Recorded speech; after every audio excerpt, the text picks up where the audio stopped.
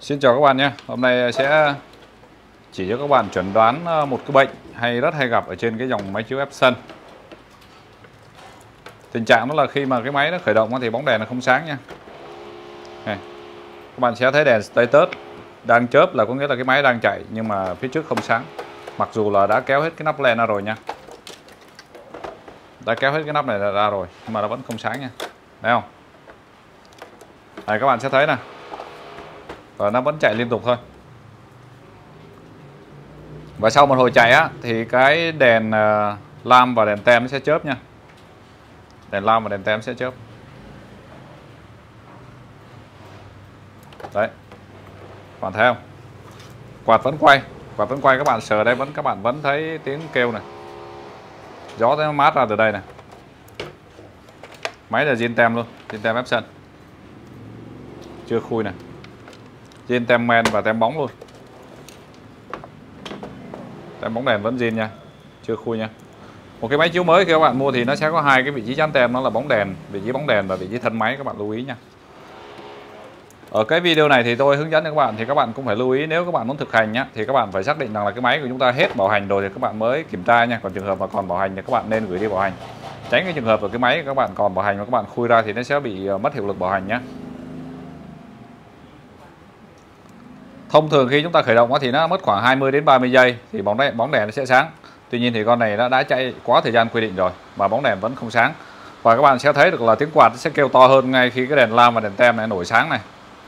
Và hiện tại là có tất cả 3 đèn sáng. Đèn lam và đèn tem thì chớp màu cam, còn đèn status thì chớp màu xanh.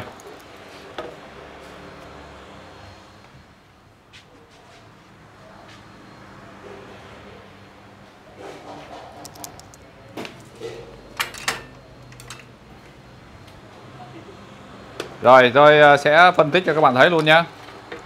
Bây giờ tôi xin phép được rút dây điện ra để cho nó đỡ ồn. Rồi các bạn lưu ý, trong trường hợp mà bóng đèn không sáng mà nó chỉ báo mình đèn lam á, đèn tem nó không sáng, đèn tem nó không bị sáng mà chỉ sáng mình đèn lam á, thì 99% là nó hư bóng đèn. Còn trường hợp thứ hai á, cả lam và tem đều sáng thì phần lớn là nó sẽ hư bo Balllast. Một số trường hợp thì nó hư cả bo Balllast hư cả bóng, nhưng mà trường hợp đó thì ít khi gặp, đó là trường hợp quá xui thôi. Đó, như vậy chúng ta sẽ có hai khả năng xảy ra.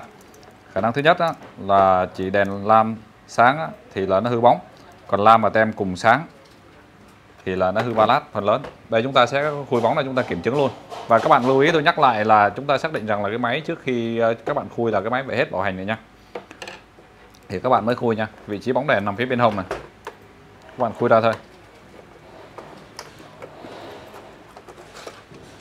Ok, bên trong bóng nó vẫn còn zin tem bóng này, thấy không? Các bạn thấy ở đây sẽ có hai cái vị trí để chúng ta tháo con ốc của bóng ra nữa.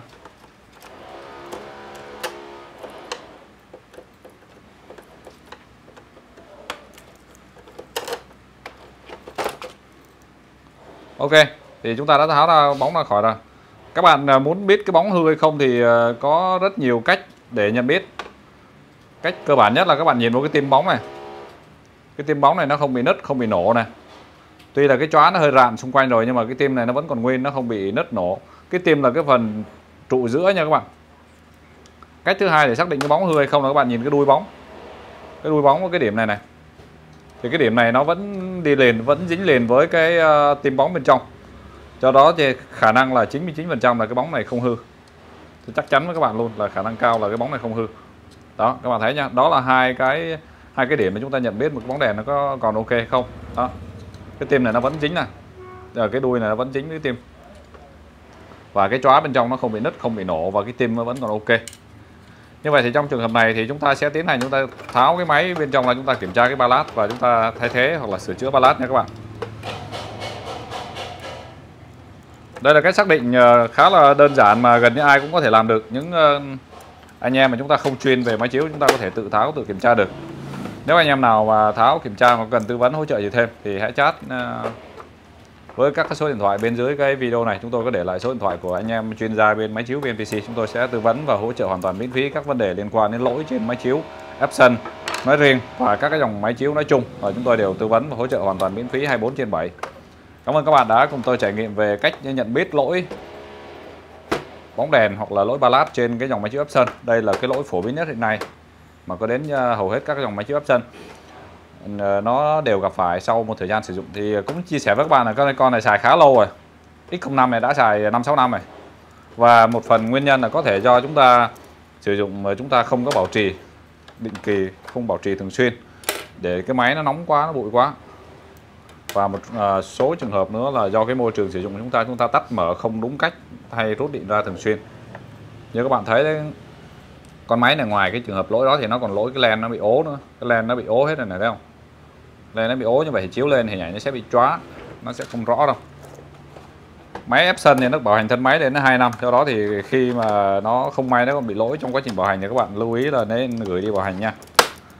Cảm ơn các bạn đã cùng tôi trải nghiệm về cách nhận biết lỗi cơ bản trên máy chiếu Epson khi máy nó chạy không lên bóng và báo 2 đèn. Ở kênh này chúng tôi có cập nhật rất nhiều những cái video hướng dẫn chia sẻ rất bổ ích cho anh em nào thường xuyên sử dụng và sửa chữa máy chiếu. Anh em nhớ đăng ký và follow kênh để được cập nhật những cái video mới nhất, nóng hổi nhất về máy chiếu trên thị trường Việt Nam.